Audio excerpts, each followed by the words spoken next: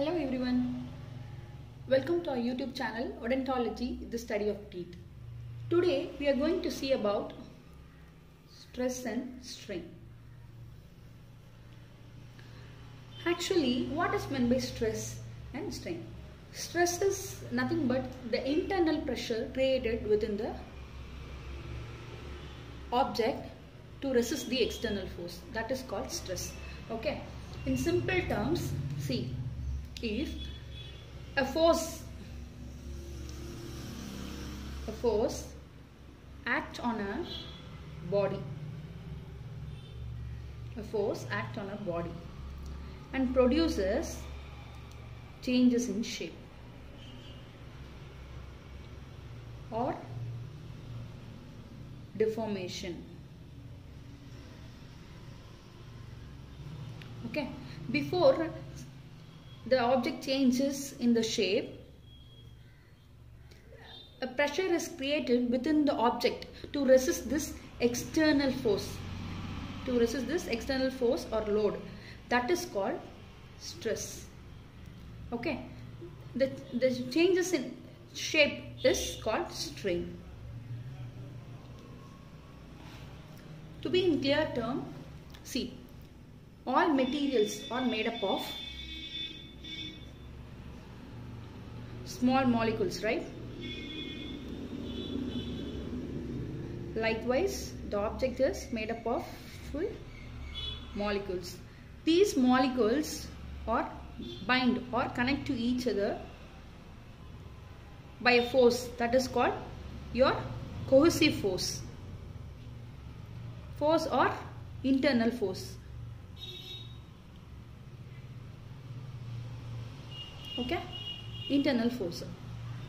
This internal force, okay, this is gonna be your stress. Okay, if some force, for example, Newton's third law, for every action there is an equal and opposite reaction. Same thing, if an external force or load is acted on a body, these molecules are bound by a force, right? Internal force. It will somehow resist the external force. This is called internal resistant force. Okay? Resistant force. This internal resistant force created within the body to resist the external force is called stress. Okay? Once the stress exceeds the limit and produces change in deformation or change in shape, deformation of an object, that is called strain. Okay. Normally, there are two types of stresses. Okay. Two types of stress are there. Okay. One is your normal stress, and second one is your shear stress. Normal stress is nothing but if the force is acting perpendicular to the cross section of the object is called as normal force. If it is acting parallel to the cross section of the object, means that is your shear stress. Okay, fine. In dealing with dental materials, you need not to know this classification, normal stress and shear stress. Okay, in normal stress you have two things, that is your tensile stress and compressive stress. Okay, fine. Let us see each one in detail. First of all, before entering into the types, let us see what is the formula, or how will you identify how much stress the object is undergoing. That is, you can't measure the stress that is internal stress created inside the body, within the body. So instead of measuring the stress, we are calculating that by force by area. That means the force created in a particular surface area. Okay, by using this formula we are identifying the stress. Okay, this is force per unit area.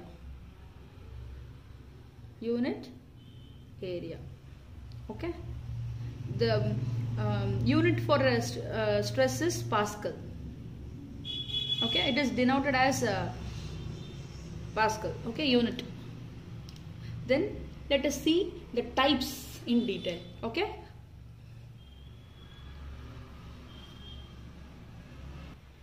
As I said earlier, you have three stresses, that is your tensile stress, compressive stress and shear stress. Tensile stress is nothing but, see, this is a object, okay. This is an object. If the force, external force or a load is acting, two set of forces acting away from each other, this side and this side, away from each other, the internal stress created at that moment is your tensile stress. That is, it is formed just because of pulling away from each other. Okay, see, for example, if you are taking an insulation tape, okay, insulation is tape, for example, about 5 centimeter, okay, 5 centimeter you are taking an insulation tape. Okay, once you are pulling on both the sides, keeping your hand and pulling on away from each other. Okay, to a certain extent this 5 centimeter length will remain the same. That is because of the internal force created inside within the body, that is your tensile stress. But once it exceeds beyond the level, there will be a change in length. It will somewhat elongate. This tensile stress results in the stretch or elongation of the body. Okay, this changes in shape, that is your strain. It is defined as deformation or change in length by original length. You will identify stress by force by area and strain is by change in length divided by the original length. Okay, this is how you will identify the strain. Okay, next one is your compressive stress. As the name indicates, you are compressing a body. That is, the forces acting, two set of forces acting towards each other, results in the compression. Results in the compression of the body or shortening of the body. For example, you are taking cotton pellet or a chewing gum or anything, okay, and you are compressing with your two hands towards each other. Okay, still certain extent the stress will created and it will resist, okay, resist your compression. Okay, that is your compressive strength. Once it extends the internal strength, it will undergo deformation. That is your compressive strain. Okay, this is your compressive stress. Okay, next, third one, it results in the shortening of the body. Okay, and third one is your shear stress. What is meant by shear stress? As I said earlier, the force acting will be parallel to the cross section of the object. Shear stress is nothing but, see, this is an object. The force will, two set of forces will direct it parallel to each other. Results in the shear stress. Okay. For example, how you define the shear stress means taking a newspaper. Okay, newspaper, and you are cutting it with a scissor. Okay, cutting it with a scissor. Once you are cutting it with a scissor, once you start cutting, one side of your paper will go down and another side of your paper will go up, which results in the twisting motion. Okay, twisting motion or sliding motion. Okay, one part will slide off the body over another, right? So that is your shear stress. Okay, this is how the stress and strains are classified. Okay, stress is nothing but when a force is act on a body tending to produce a deformation, a resistance is developed within the body to the external force. That is called your stress. Stress is identified by stress is equal to force by area. That is, force per unit area.